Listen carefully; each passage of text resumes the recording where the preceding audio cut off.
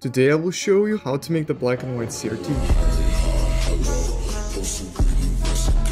Yo, hello, it's Povikas from Editing Visuals here, and let's begin. So here we have Yeet chilling, I don't know what he's doing, and what we can do is we can right click, press pre-compose, and here, let's call it like black and white, and now let's pre-compose again, press move all attributes into new composition, and call it CRT. Let's double click on this, now go to composition settings, and here we want to make this to actually 720 by 480. Alright, press OK. And now you see Yeet is a bit zoomed in, so we can zoom him out a bit. So press S and then zoom out. I think 37.5 works very well. We can press Ctrl Alt Y. And the first effect we will add will be glow.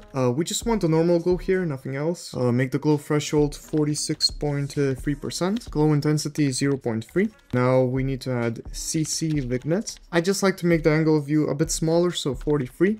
Now we need to add CC lens, make the size 334, convergence minus 200. Now we need to add grid. This is basically the effect that gives you the CRT look, and we need to make the size from width and height sliders.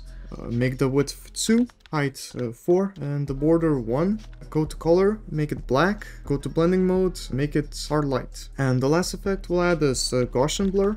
Wouldn't say this is a needed effect, but you can have it. Make the blurriness free and click on repeat edge pixels. We already have this sort of CRT, and now we can go to this black and white layer that we made previously by double pressing on it. Alright, so it will be like this now, and you can press Ctrl Alt Y again, and here we want to add transform. Make the scale 119. Now we need to add glow. Again, normal glow, that's it. Actually added 2 times, by the way. So make this glow threshold to 79.2%. Glow radius 21, and the glow intensity to 0.6. Now go to glow 2, make the glow radius 143. And now we're going to add echo. Alright, this is not a needed effect, but I think it works very well with this black and white CRT. So make the number of echoes 5. Make the echo operator maximum. You can very much mess around here. You don't usually even need the echo, but I like it here personally.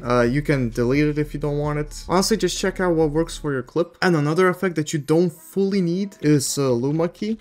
These settings are gonna be very different for you probably, but I like to have threshold 200 on this specific clip. You might need to make this way lower. You might not even need to have this Luma key. On some clips, even I delete Luma key. But here, I kind of like it at 200. And another effect is black and white. I personally don't really change anything here. And another effect is CC lens. Make the convergence minus 155. The size 245. Add sharpen. Now this is gonna be a big amount, but make it 695. But yeah, you start seeing these like sort of edges here. And the last effect that's also actually not needed is posterized time.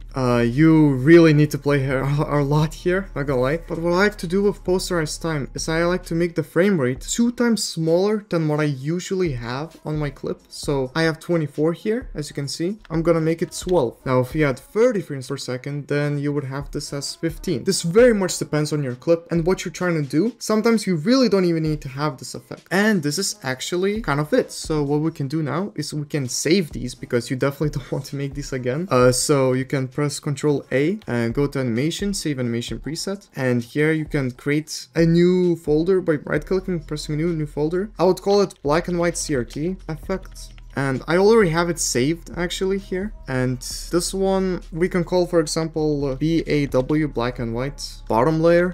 Press save. And now we can go back to our CRT composition. And here we need to press on one of the effects and press Ctrl A. Go to animation, save animation preset. And here you can call it BAW top layer. I also like to type 720 x 480 just to remember. Save. And now let's go back to our original composition. Now you will see that the clip is quite smaller, so we need to press S. And now just scale it up to your liking. I personally think somewhere around 300 is very good. And here we have basically made our black and white CRT. Now there are a lot of different things you can change around here. One thing you can actually do with this effect is like go back here, as you can see, and go back to the black and white layer actually. And we can press Ctrl C on our clip, come back here, below this whole layer, press Ctrl V, and you'll have this like cool blend in CRT. I really don't know how to call it, but this is a really cool effect to have as well. Of course you might not want it, so you can delete delete it. I also have other suggestions for you as well. So you can go back to the black and white composition, and here you can turn this adjustment layer off, press Ctrl-Alt-Y, and on this adjustment layer you can add a